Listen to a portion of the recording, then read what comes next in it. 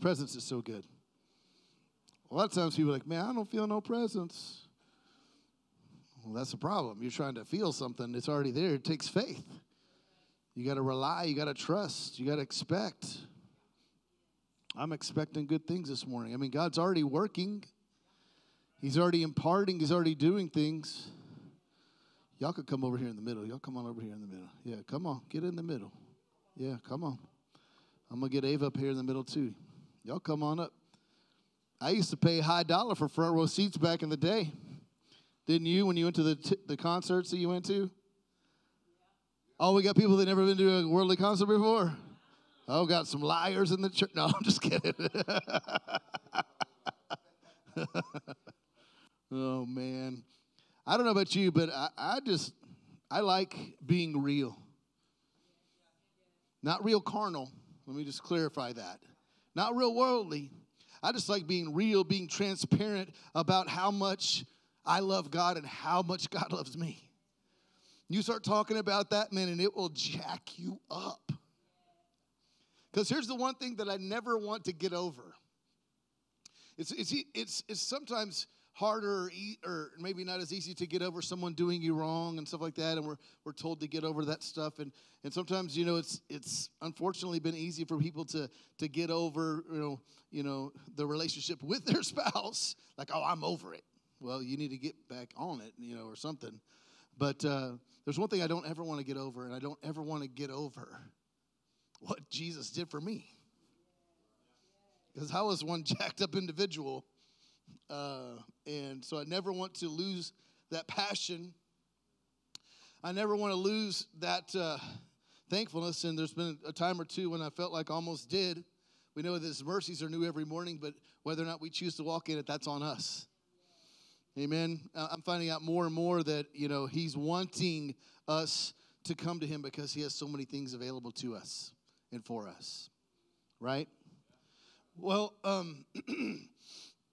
it's hard to believe that we are coming into September in a week, which according to Jewish culture, that's the end of their year and the beginning of a new one. And for us also, that is our 9th month out of 12. We're coming into the end of the year for America, which, we look back at January. Does anybody remember January? Yeah. Yeah, we got excited. Anybody have any goals, any visions, vision board, anything like that? Did some things, right? And some of you guys have had some things knocked off of your vision board, like accomplished. Praise God for that. But in that, when we did this vision board thing, it was about imagination. God gives us His imagination. Because so many times we're thinking too low, we're living too low. And I'm not going to give you some Tony Robbins motivational speech this morning or anything like that. But I want to remind you that God's imagination is so much greater than ours. And those things that haven't maybe come to pass yet, it only takes faith for it to come through. And if has anybody run track besides me? I was pretty fast for my short stature. I was pretty quick. And we did the 880 relay. And when you're running relays, you guys know in relays you get the fast person, that anchor, right? Bring it up. Well, we're in the last part of the year. So it's time to pick it up. It's time to get back on track. So it doesn't matter if you've been off track. It doesn't matter if you never got on track or were on track. You can get on track right now this morning and step into what God has for you. Amen? It takes faith to imagine, and it's really kind of like I heard one minister call this, he called it visioneering. Like vision and engineering kind of mixed together. And that's good and all, but I believe that there's something when you actually seek God first, He gives you His imagination. And His imagination is far greater than anything we could do on our own. Amen? You guys know, I think, what is it now, 9 months, Ava? 9 months since we've been in our house, something like that. 8 or 9 months. You guys know. You guys helped us move and stuff like that too. 8 or 9 months. We've been in this new house, and we live what I call a rural area. With people that have been there, yeah, my mother-in-law, yes, definitely. I mean, we have cows as neighbors. So I like it, though. I like it. I like being out there away from everybody else and everything. And there's a lot of benefit to that because I can just do what I want to do and relax and chill. But at the same time, there's some things that have been a challenge. One of them has been cell coverage. Because does anybody have a landline in their house still? Nobody. Okay, good. Yeah. We don't either. Everybody has what? Cell phones. And where we are, depending on the coverage now, here's the thing. We have a certain carrier, starts with the V, ends with the N. Sounds a lot like season. But we have them, and on their coverage map, we are in a strong coverage area, according to the map. But where we are in this area, I mean, I can be sitting in the room, not even moving, and then all of a sudden I get the cut up talking. Like, can you repeat that, please? You cut out on me. And a lot of times what we do in our relationship with God is we get close to Him and we get in these good coverage areas, but then we get comfortable and we get into these places to where we go back and we get in these spotty areas and we don't hear His voice very clearly. And so what I have to do in my house is, say I'm in the other room, I'll go over, we don't have it upstairs, but I'll go into this one room and I'll go over to my office because my office has the Wi-Fi there. And so I have to get closer to the source of the supply. Because if I get closer to the source of the supply, I'm going to get a stronger signal. And I want to encourage you this morning, you can get close to the source this morning and get that strong signal and get the answers that you need for the things that you've been believing for questions that you may have had. God wants to fulfill it to you. He wants to restore. He wants to heal. He wants to equip. He wants to impart. But we have to get connected to the source. So I'm getting connected. And so I want to read to you some things that God put in my heart. Is that okay if I just share from my heart a little bit? I mean, I put some notes to it. I'm not going to stick to them, obviously, just because I feel like He's wanting to do something a little different. So we're going to go with that. Amen? Now, has anybody had bad cell phone coverage before? It stinks. It's frustrating. Because you know they're saying something, and if you're like me, someone's like, and they could be like, I want to kill you. And, and I'm like, yeah, really? That's great, okay. But I'm not catching what they're saying, and so I'm just trying to play along. And we do that sometimes with God, is we just play along and pretend everything's good, but really we're not getting clear connection. And that's the most frustrating thing, is that when you're not clearly connected, but you know you're supposed to be, but yet you've forgotten or don't know how to get there. And I know I'm talking kind of fast, but I'm pretty excited about it, pretty passionate about it. And I want to share something with you that God kind of spoke to me about yesterday, actually. Upon finishing my notes, I went outside, and the great thing about being in that place that we live is that I can pray and do whatever I want, and there's not a whole lot of people around. And if they are, I just wave at them anyhow. And so I was out back, walking around my backyard, walking around this area. And I had some worship on outside. I had it blaring really loud because I don't have neighbors on either side of me yet. So figured, in the backyard is a field. And so I'm worshiping, praising, and then I see these cars driving by, and I'm just waving. Hey, how you doing? I'm worshiping, yeah. They're like, what's this guy doing? He's walking around with his hands up. Is somebody holding him up? Like, no, I'm just worshiping.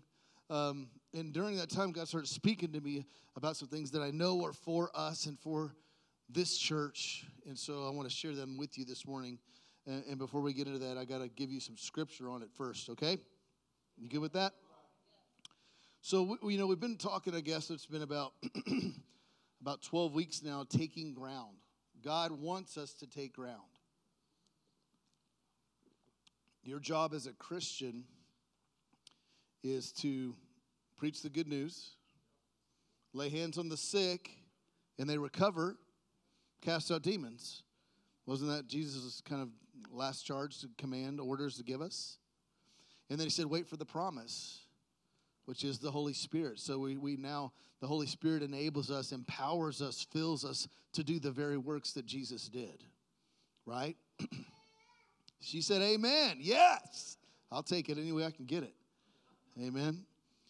And so I wanted to share with you this, We're in the book of Ephesians. It's been about 12 weeks, and we made it all the way to chapter 2. So we're doing pretty good. We might finish in 2025 or something like that. That's cool. I just want to know whatever's coming hot off the press. I want whatever heaven has. I don't care about series and systems and structures and all that. I like that, but I want whatever God has for us. I want that fresh word. Amen. So turn with me to Ephesians chapter 2. We are going to read this because it ties in completely with it. And then we're going to go somewhere.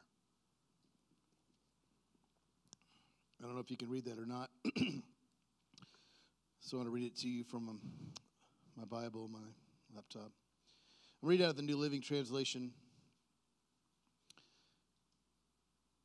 And this is Paul talking to the church of Ephesus. You know, they were, doing all these things right. In fact, in Revelations, he goes, hey, you've done all these things right, but this one thing that I have a charge against you, you've left your first love.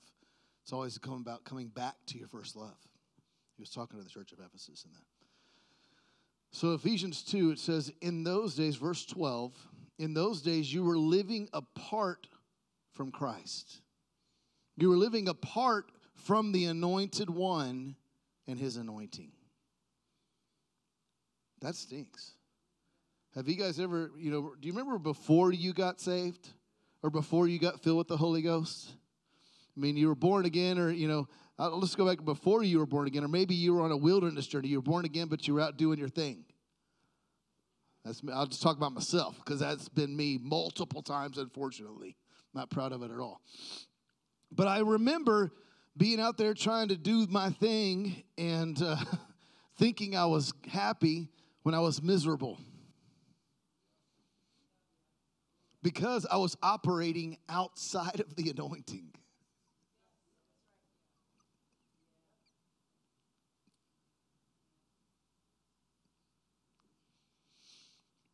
Operating outside of the anointing is the worst feeling in the world.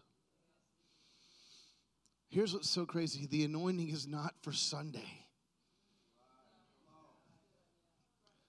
The anointing is the burden-removing, yoke-destroying power of God for your life, not for your Sunday service.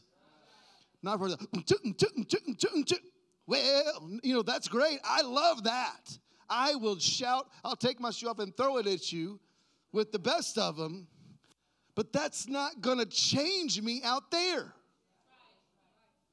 It's the anointing.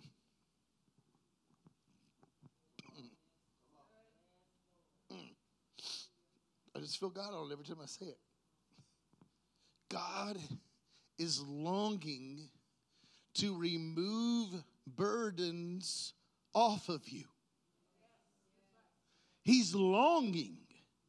Like the Holy Spirit brooded over the earth in Genesis 1, that means he was upset, waiting to bring order to the chaos. And by the command, by the word, the spoken word of God, he was able to go in and to do things. And so it's the same type of thing. The Holy Spirit is brooding, longing, waiting to release the anointing in your life, at your work, at your home, in your marriage, in your relationships, in your finances, in your dark places. I'm just talking about myself. I'm not talking about you.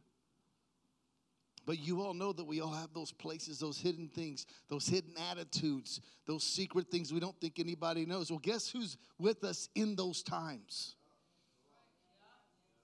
Holy Spirit. It wrecks me, man. It wrecks me. In a good way. And so when you get that,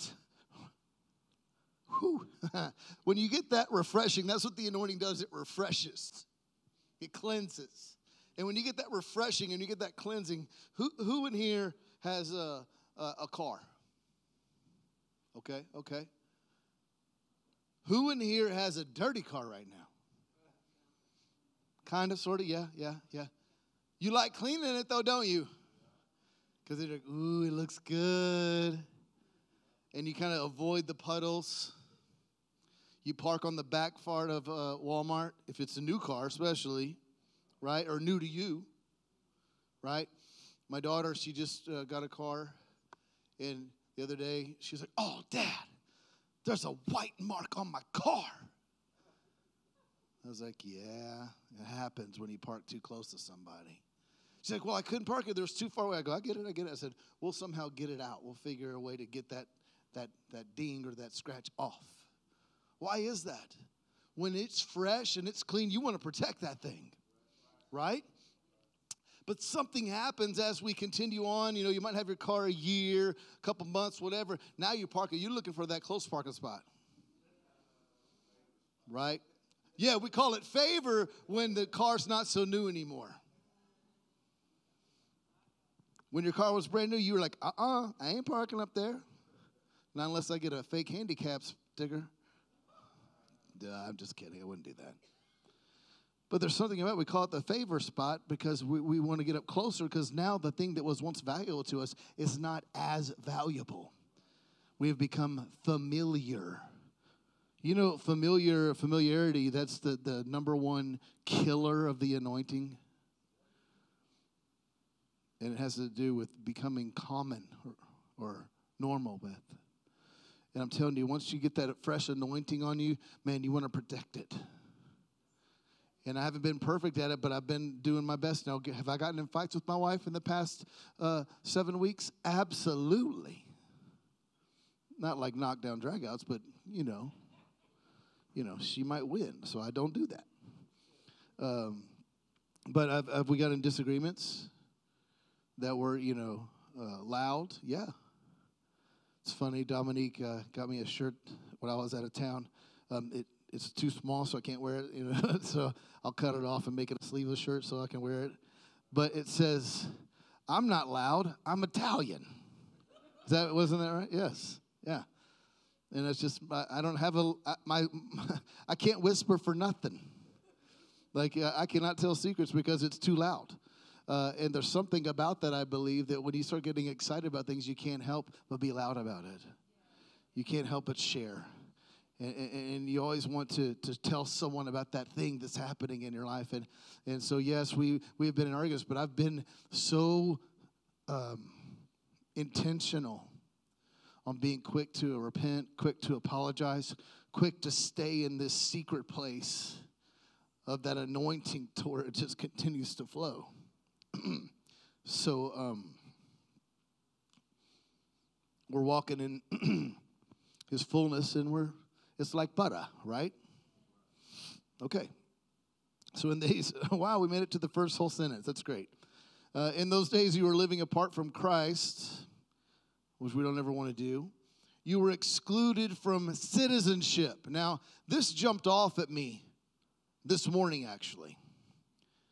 The word citizenship, I'm a citizen. We say we're citizens of heaven. And it's a cool Christianese thing to say, right? We even sing old gospel songs about it. But I want you to hear what this literally means. And so citizen to me, before I even looked it up, it meant, rights and privileges provided from where you reside. So we're not going to get into politics this morning, but people that walk in through a southern border from one nation into another nation does not make them a citizen.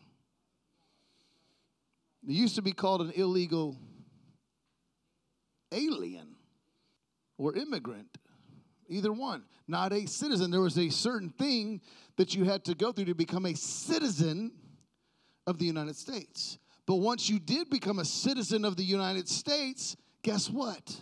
Now you had certain privileges, you had certain rights, you had certain entitlements that were a part of you. And here's what God is saying through the Holy Spirit by the way of Paul writing to the church of Encounter in Broken Arrow, Oklahoma. You were excluded from your rights and privileges provided from where you resided. But here it is. Webster's 1828 says this: a citizen is this, the native of a city or inhabitant who enjoys the freedom and privileges of the city in which he resides. We're all part of the kingdom, guys.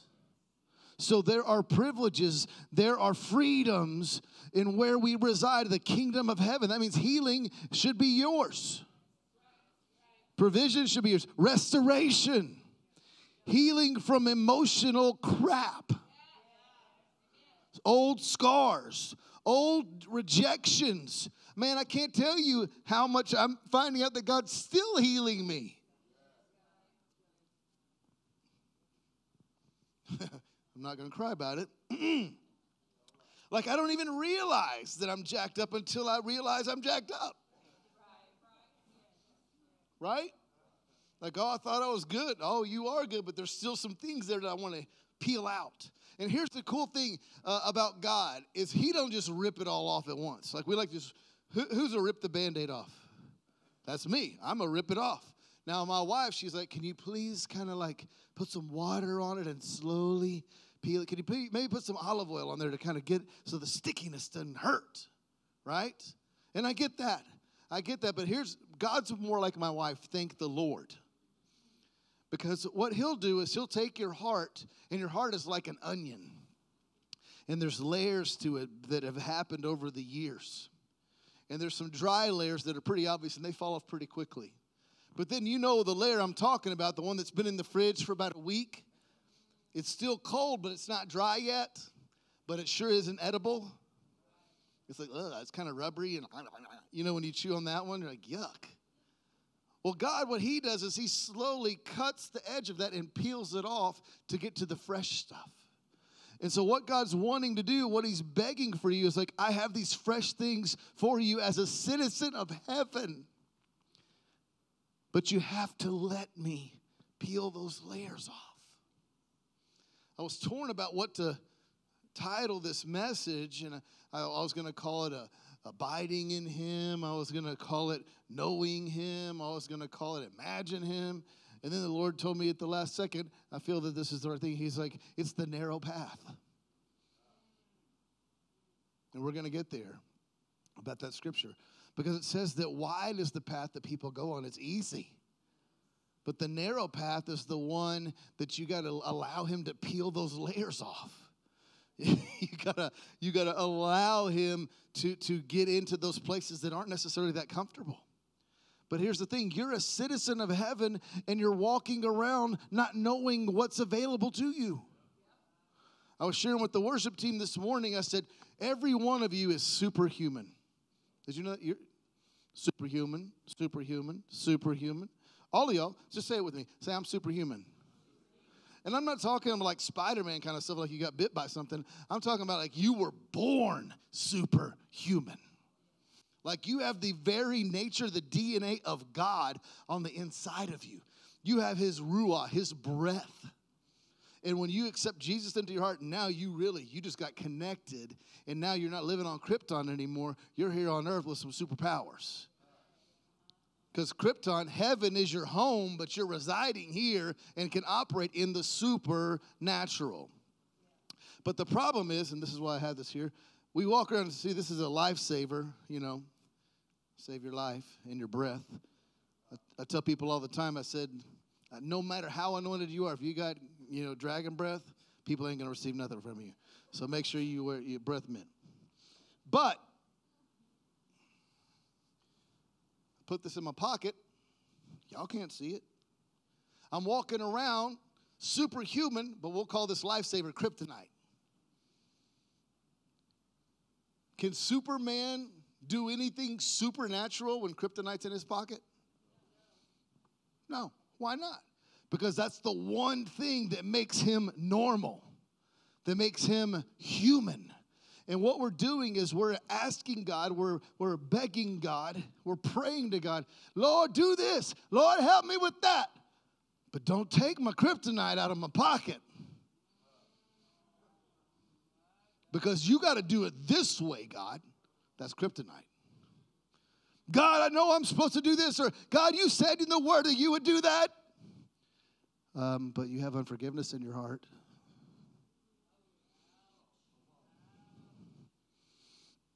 Oh, but you're still holding on to those old secret sins.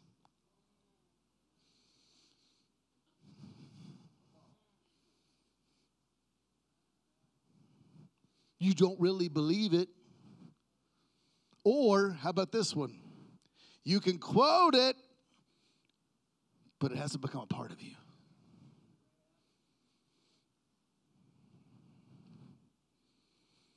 Can I just flow for a second?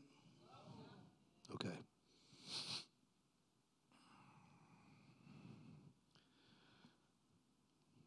Let me read the scripture, and then we'll get into what I want to say, because this has to it ties into everything. Listen to this. You were excluded from citizenship among the people of Israel, and you did not know the covenant promise. Kryptonite. We've got an Eastern book, but we're living with a Western mindset. See, when Jewish people hear a command word, a word from the Lord, they just go and do it. Because they know and they believe and understand that the moment the word is given, power is enabled. Not, will it fit in my agenda? Not, show me a sign first? No, the moment he gives the word, there's an empowerment to do that. So they didn't know the covenant promises. And so you lived in this world without God and without hope, but now have been united with Jesus Christ. Once you were far away from God, but now you've been brought near to him through the blood of Christ. That's so good. Christ himself has brought peace to us. He united Jews and Gentiles into one people. That jacks racism all up, doesn't it? That's what I love about it. I'm expecting this house to be fuller and fuller with every ethnicity in here. We should be a big melting pot. That's why I'm so thankful for God when I grew up in Memphis. I grew up in the middle of Midtown Memphis. I grew up one street over from the hood and 3 streets over from the bougies. And I was like right there in the middle. And so my best friend was Carlos Clark, this black dude. I could say black here, it's okay. Because that's how, And then this other dude, Vu Tron, who was Vietnamese. And then Carlos Dionisio, who was Spanish, literally from Spain. And so I had all these people from all these different walks of life. And I was like, that's all I know. It wasn't nothing for me to go to Carlos's house and chop it up. And then to go over to Vu's house and have some Vietnamese food. And then, we would all play together, do everything. We were all friends.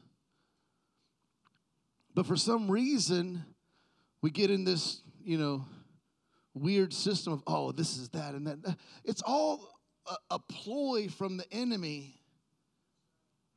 Because the enemy can only do 3 things. The devil can only do 3 things. Deceive, find this in Genesis, divide, and distract. He deceived Eve. He divided Adam and Eve. Where was Adam? He was over there, but he wasn't right next to her. He wasn't shutting it down. And they got distracted by looking at the fruit. So we're not going to fall to those ploys. We're not going to fall to those things. Amen? We're going to look just like heaven, right? We're going to look just like heaven, right? Okay, thank you. Good, good, good. And so check this out. Here's what he did. One people on the cross broke down the wall of hostility that separated us. He did this by ending the system of law with its commandments and regulations. He made peace between the Gentiles and the Jews from the 2 groups together as one body. Christ reconciled both groups to God by means of death on the cross, and our hostility toward each other was put to death. There's your answer right there. Pretty simple. If any Christian says anything otherwise, they're not a Christian. They may be a Bible believer, but a Christian means a Christ follower, one who looks and acts as Jesus did. That was for free. Verse 18 says, now all of us can come to the Father through the same Holy Spirit because of what Christ has done for us. Now, Miss Yvette, she brought a word last week. And it was awesome. And the devil did everything he could to try to shut that thing down. I was mad. I was upset. because I didn't get to really listen to all of it because of some stupid things that had happened online and things like that. I'm trying to fix all this stuff. But one of the things she said in particular, and Pastor Dana brought back to the table on Wednesday, is God's calendar is kind of the calendar that we follow. And we're in the month of Elul right now. Now, the month of Elul, you're like, what does that have to do with anything? It has everything to do. And here's what it has as a Jewish culture. They tell you that if you follow God's calendar, you can expect to get God's results. Does anybody besides me want God's results? I do. I want to be like a Jewish person. I'm engrafted in, so I might as well start operating like it. Remember, like, oh, man, that guy's a Jew. Do you guys remember that? Like he'll wheel and deal and whittle you down? No, but he's also prosperous and blessed because God's hands on him. We're not sheep. We're blessed. So listen to this. The month of Elul, I just want to share a few things as we get into this. God wants to meet with us in a special way this month. Isn't it interesting that the past 7 weeks God's been talking to us about knowing him, about coming closer? He's been preparing us for this month. What is it, the 8th or 9th of Elul right now? We're just into it. We're like just a week in. Actually, if it's the 8th, that means it's the new beginning. Boom. And so check this out. The month of Elul is God wants to meet us in a special way and share a time of intimacy with him. And it says that the month of Elul is a haven time. It's like a city of refuge from the ravages of life. How good is that? I like refuge. And one of the things that she had shared and Pastor Dana had shared is this. God wants you to know the king is in the field, which means this. He's not up some high and lofty place. He's down amongst us and with us, not only just to hear our voice, but he wants us to hear his and respond to him, and he responds to us. And so really we want to be running to him, coming to him. And as I was praying about all this, and how do you want to share this, Lord? How do you want me to say this? It was crazy. I was yesterday, talking to Dana about it, and then Ava was in the room, and I started getting on this little thing, and Ava's like, "Preach! That's a good word." And because it started coming out of me. so you can say it again, Ava, if you want to. One of the things about this that the Lord was showing me is this. He's in the field, and what we think that everything's good because we got our house, we got our 2 cars, and our 2 car payments. In Jesus' name, no. And we got our insurance, and we got our bills, and we got this, that, and the other. And so we think that everything is good. And we'll hear God's voice, and we're like, he may speak something to us, and it's kind of muffled, but we know it's his voice, and we can sense his presence, and we're like, oh, I must be good, right? Well, here's what the Lord was showing me, is that we're really in prison. You think you're free. And I'm going to give you this picture, this example. Now, fortunately, I have not been to prison, but I was arrested back in the day for doing stupid stuff. And God expunged it all. Anyhow, praise the Lord. That was old Paul Cooper. That was old PC. This is new PC. And once again, that was like 35 years ago. So I was only like 5 years old. No, I'm just kidding. Just kidding. But here's the thing that I want to get to you. He showed me that we're in prison of sorts because this. We think if we can hear his voice that we're good. But he's been talking to us, and he's been asking us to let go of some things, to put down some things, to stop doing certain things, but also to pick up some things and to draw closer. Like he started getting on to me about shows that I watch. And I was like, God, that's my only escape. I don't drink anymore. I don't do drugs anymore. All these things I'm laying out, I'm trying to plead my case to God. And he's like, hey, and I'm like, I even watch VidAngel. Like it bleeps the words out. And he's like, no, I don't want you to do that anymore. I'm like, well, but it wasn't that he was asking me not to do something. He was seeing if I was willing to. And here's what it was. When I became willing to, then he said, okay, now I want you to do this with me. And so then now I'm spending time with him more, and my time isn't wasted, and now I'm getting fuller. Instead of watching a 45-minute show that pisses me off, I'm actually coming out better, not angry, actually compassionate about stuff.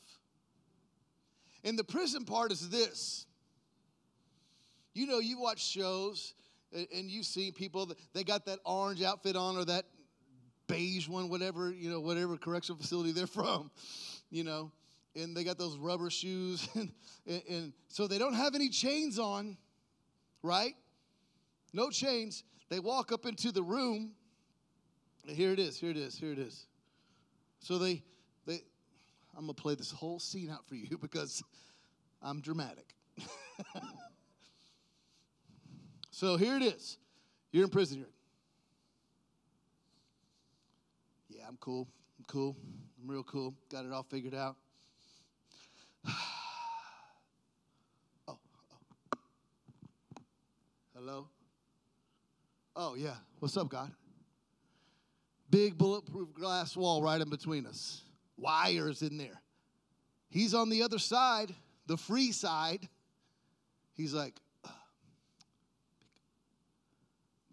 oh.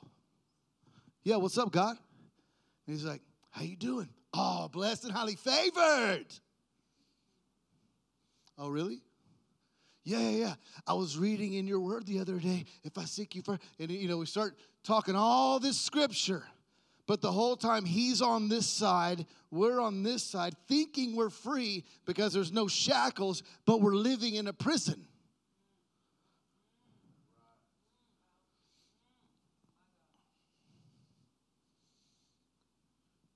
Why is that? Well, we want to put God in a box. God, if you do it this way, I'll know it's you. When the whole time he said, hey, I need you to let go. I need you to trust me. I need you to truly encounter me, to experience me. Because see, what we're doing is we have this knowledge. Now, the word says that the letter alone kills, right? But it's the spirit that gives life. And what we're doing is we're in prison because we're not getting rid of the kryptonite. And I'm not saying any of this to be negative, guys, by the way. This is the most awesome, most exciting thing for you. All you have to do is just pitch it. There it goes. Not in my pocket anymore. Guess what? Now I'm superhuman. It's that easy. And then you don't have to go walking around all these things because, see, I believe that we have a people in here that are passionate about pursuing him. I believe that you got up this morning and came into this place because you weren't complacent, but you were hungry for more of him. And because you were hungry more, he says, oh, check this out. I'm about to fill it up. Pour it out. He's going to pour it out on you. Yeah, I poured it out on there. And he wants to continue to just keep pouring. As much as you can handle, he'll keep on pouring. But how much of them do you want? I want it all. I'll tell you right now, I'm an addict. I'm addicted to Jesus. I can't get enough. I feel like a crackhead right now. I was like, I literally can't get enough of him. So I'm wrestling. I wrestle every week because I want it to be a fresh word from him. I do not want it a word from Paul Cooper because Paul Cooper's not smart enough to give you a good word. And so I'm praying. I'm like, Lord, what do you want to do? What do you want to do? He goes, look, I want you to get outside, and I just want you to worship. I'm thinking, I need to read the word some more. I need to go over my notes some more. And he goes, no, just put some worship on and go pray in the Spirit. And so we have this pool in our backyard, and I'm walking around the pool, and I got that Bose sound system just blaring as loud as I can. And I'm just walking around, hands up, praising the Lord, praying in tongues, worshiping, praying. And I had on like my muscle shirt and some swim trunks because I was going to swim earlier that day, but I never did. I'm just walking around, worshiping, praising, and he goes, step in to the pool. And then the shallow end, we have a step, and then we have this one long step, the width of the pool. And so I step down into that step, and I'm walking back and forth, and I'm like, oh, you're so good. And this water feels amazing. Thank you for this water on this 100-degree day, God. This is awesome. And I'm just going back and forth, walking in this calf or ankle deep water, however you want to call it. And as I was worshiping, I felt like him say, go deeper.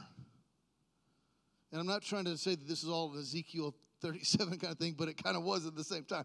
Because so I stepped down lower, and then as I stepped down lower, you could tell that I'm not the tallest person in the world. And so right here were my shorts, and they got wet as I stepped down into the second step.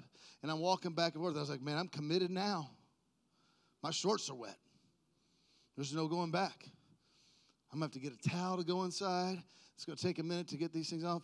And I'm worshiping, I'm praising. And as I'm worshiping and praising, he goes, step in deeper. So then I get down deep, and it's up here in the waist. But here's the thing. Right before I stepped down into that lower place, I had to take some things off. If you want to go deeper with him and you want to get closer with him, there's some things that you got to throw off.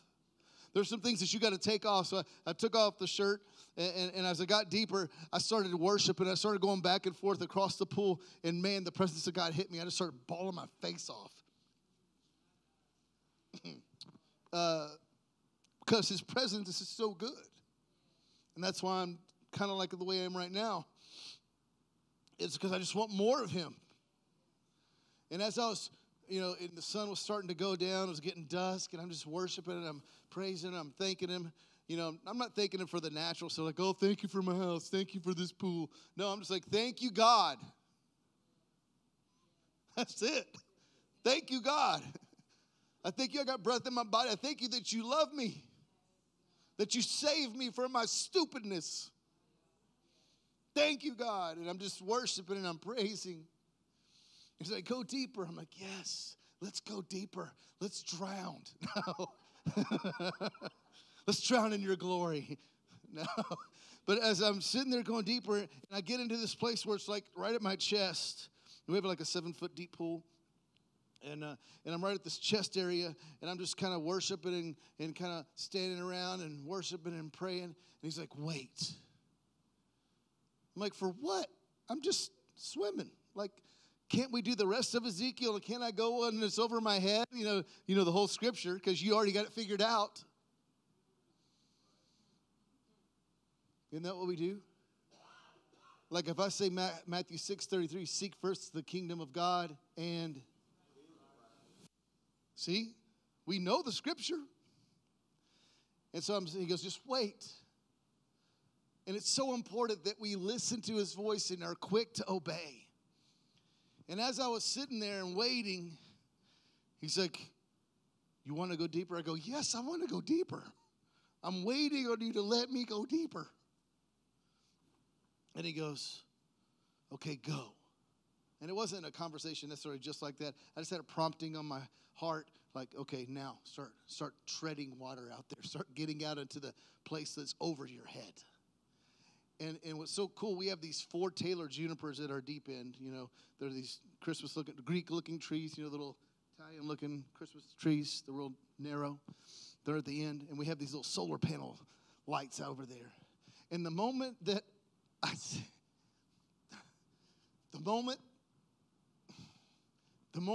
I began to step out into the deep and began to swim, the lights came on.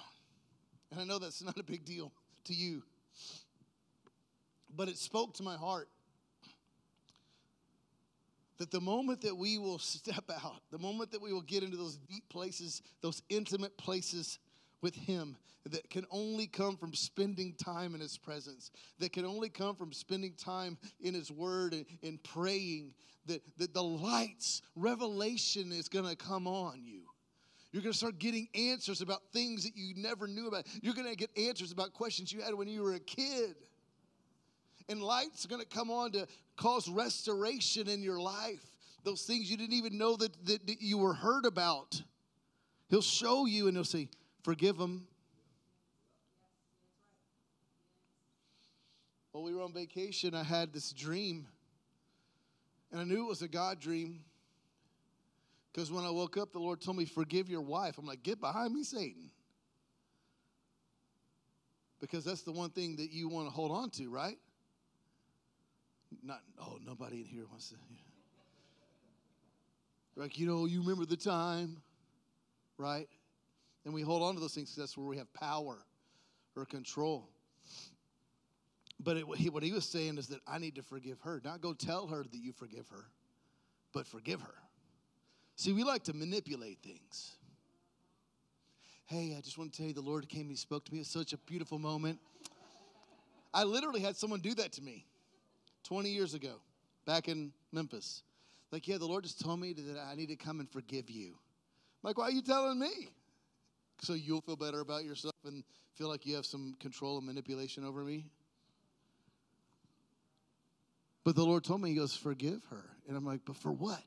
He's like, I didn't say for what. I said, forgive her. And so I said, yes, sir. And the moment that I did, I didn't even know what I was forgiving her for. I was like, Lord, I forgive. I release her. And he also told me to forgive some other family members in my life. And the moment I did, man, he just started unloading things and opening things up in my life. See, the thing is we don't realize we're walking around with kryptonite in prison. But the gate's wide open. It's like the border, and you're an antelope. If you don't get that, they open the gate so the antelopes can come through. Okay, anyhow, I told I wouldn't go political. But here's what's so good about it. It's so good. His presence is so good. It's like a stuffed jalapeno wrapped in bacon. You know what I'm talking about? With the seeds in, the heat. You got to have a little heat with it.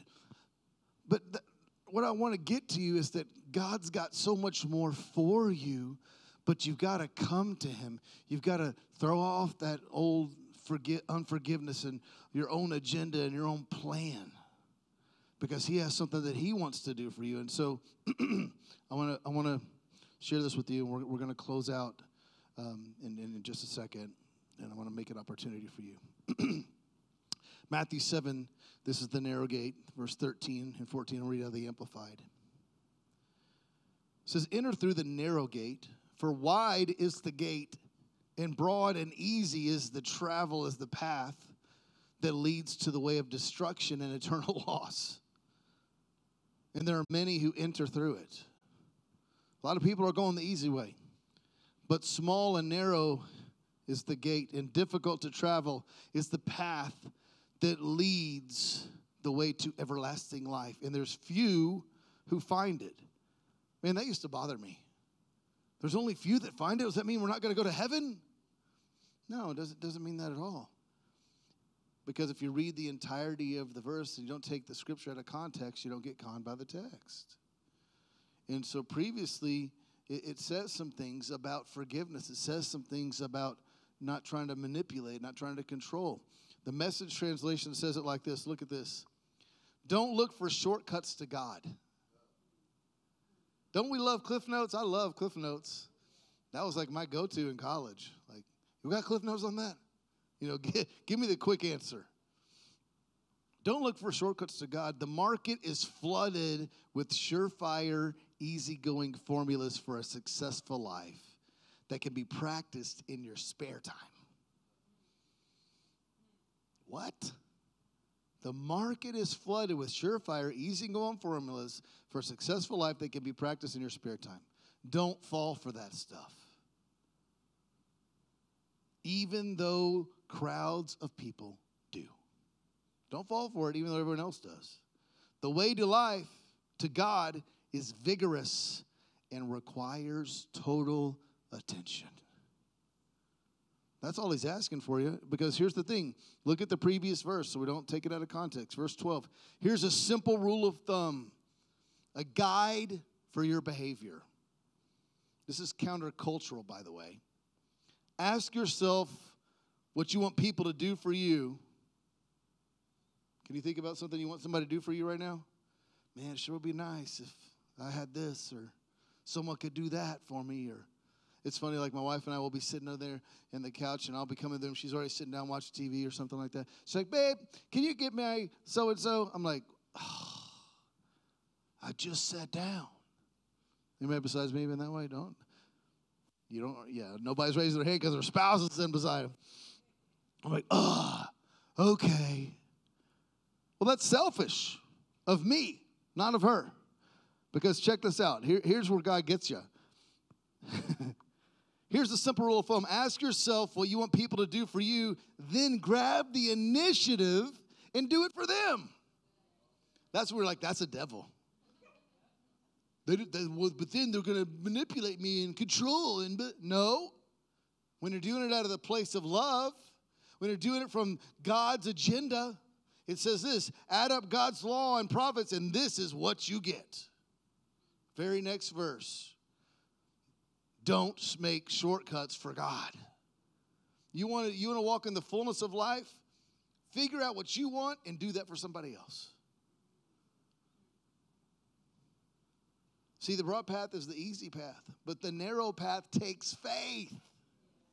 And that's what he wants for us. He wants us to end our walk stronger than when we started it. I mean, there's so many people I know of that, have kind of just walked away from the faith, or like they were fired up, they were traveling itinerants, whatever, now they're CEOs and businessmen, and that's fine. That's great, but I want my walk with him closer at the end than it was at the beginning. There's a song from this dude. It's called Falling in Love with Jesus. Do you remember who sings it? Not Kurt Carr, but what? You just, Aaron Lanier sang it. But it's, I don't know, this dude. Anyhow, saxophone player. But he says, falling in love with Jesus, there's no place I'd rather be. I think that's what we need to be doing all the time, is falling in love with Jesus again and again and again. And the only way you can do that is by spending time with the Word. Jesus is the Word. He was the Word made flesh. And I didn't come here to blend in. I even made a T-shirt so I wouldn't blend in. I don't want, we got the T-shirt. Wow, we made it. No. We need to stand out. I want to where you walk into a room that, man, the anointing just comes on you and you start laying hands on people in Walmart and they get healed. Don't shut me down because I'm preaching good. See, we love those prophetic moments where like, oh, someone gave me a word about so-and-so and what they're doing wrong. Right? That's probably a familiar spirit. It's probably not the Spirit of God, because God's not going to share people's dirty laundry with you. He talks to them first, and then he goes to their pastor or someone else that's going to cover them and protect them to get them back into his good graces. See, my thing for everyone here, and I know I'm repeating this over and over, but it needs to be repeated, is we don't need to go by just the word. The word alone, you'll dry up. In the Spirit alone, you'll blow out. You'll like just flake up. But when you get the word and the Spirit together, you're going to blow up and grow up. And here's the thing is we've fallen privy to this thing about knowledge. It's an American thing. I don't understand why. I've fallen to it many a times. And it's this, well, I need to learn more about that. Before I take the first step, I need to understand everything. My daughter and I, when we get, like my wife, and when I get something new that we have to assemble and put together, my daughters and my wife, they're like, Dad, did you read the instructions? I'm like, whoa, what's that for? I don't need instructions. Just put it together. They're supposed to give you extra parts. Not really. You just put it together wrong. But see, the thing is we want to learn first so then we can understand. And then if we understand, then we'll not do, but we'll accept it. God's saying, hey, I'm asking you, so accept that as final authority. Then step out and do it immediately. then you'll start understanding why I've asked you to step out and start doing these things. So the knowledge is good, but without experience, it's not helpful. Like right now, if I said, hey, I want you to have an orange. I want to tell you about an orange. And, an orange is orange in color. It's got this rough kind of peel on it, but you can peel it off. If you bite into it, it's kind of bitter on the peel. But then once you peel it off, it's juicy, it's sweet, it's citrusy. And then and when you bite into it, it kind of gets all over the place sometimes, depending on how full it is in season. But until you eat that orange for yourself, it's nothing more than knowledge. And so we need to get into the Word, but then we need to encounter the Word. We need to spend time in His presence. Amen? The worship team, go ahead and come up here. I'm going to close. Got one more time to close.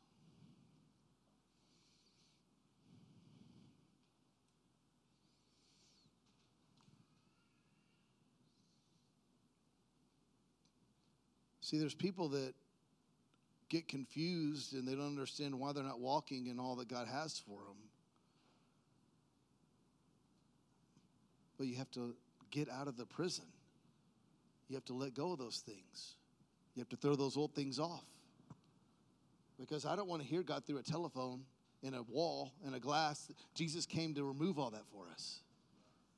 Amen? The Bible says that Jesus redeemed us from the curse of the law. Now, that's not talking about tithing. It's not talking about more good than bad. You guys can go and start playing whatever you want. It's fine. What it's talking about is having a relationship with Him. He redeemed us from these man-made rules and regulations, so now we can have a relationship with Him again. Amen? And so the whole reason that Jesus came was to restore what the devil had stolen from us, right? And so the Holy Spirit, He wants to give us all the answers. In fact, the Amplified says that we could turn that down a little somewhere. Can you turn it down there? Thank you. Awesome. The Holy Spirit wants to reveal, declare, disclose, and transmit all those things to you, all those questions you may have, all those worries, all those cares. He wants to show you His way, which is so much easier. It's so much better, but you've got to give over to Him. Amen? Matthew 6:33, the last scripture is this. This is red letters, by the way. This is Jesus talking. He says, seek, aim at, strive after, first of all, His kingdom. God's way of doing things. His righteousness. And then all these things taken together will be given to you besides. So the Passion Translation says it like this. Above all, constantly seek God's kingdom. Now the word in Hebrew for above all is the kingdom realm of God. Seek the kingdom realm of God and His righteousness, and all these less important things will be given to you abundantly, in abundance. And the message says this: steep your life in God reality. Listen to that. Hear this. Steep your life in God reality. My wife likes tea. She likes to watch these British shows, and she goes and gets this whole tea set out, and she gets this little ball, silver ball with mesh, and she puts the tea in and closes it, and she steeps it. Why does she do that? Because, it's literally hot water with all, and then you have all these herbs and things inside of this ball, and as you submerge it into the hot water, the water now changes. The water becomes diffused. It's no longer flavorless water. Now it has a flavor. Now it has an aroma. Now it has caffeine, praise the Lord. And it has a substance to it. And what it's saying here is steep your life. You may be in hot water, but you get God in your life, and when you're in the hot water, now it's going to be a different flavor. It's going to be a different aroma. It's going to be a different scent. It's going to be a different flavor in your life. But you've got to really give into God's reality, God's initiative, God's provisions. And it goes on to say this: don't worry about missing out. You'll find all your everyday human concerns will be met. And so as I was walking back and forth in the pool, and as I continued to go deeper and deeper, I felt like the Lord was saying to us this morning, He wants to go deeper with you. He wants you to go deeper with Him. He wants you to throw those things off. He wants you to let go of those things that are keeping you powerless. He wants you to get out of the prison and to come into His freedom and His fullness. Amen. So why don't you stand with me, and Gracie, if you're back there, if you can get it to the worship lights for me. Thank you. I just wanted to make the atmosphere agreeable or easy for you to just respond to Him. I can't see even if you raised your hand right now. But I believe in this moment it's a time that we need to just lay those things down at God's feet. Just to let go. So I want you to pray with me. Every head bowed, every eye closed. I want you to repeat this prayer with me. Father God, I repent.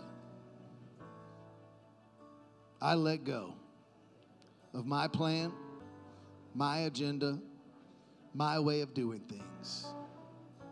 Forgive me from anything that would separate me from you. I know your love is never separated, but my sin will keep me away. And so forgive me. I repent of any sin in my life. I let it go, never to pick it up again. Old ways of thinking, old ways of doing, old ways of living, I let it go. Jesus, be Lord of my life. I thank you for a fresh anointing, a fresh anointing, a fresh anointing. And right now, I receive. Let's just raise our hands right now.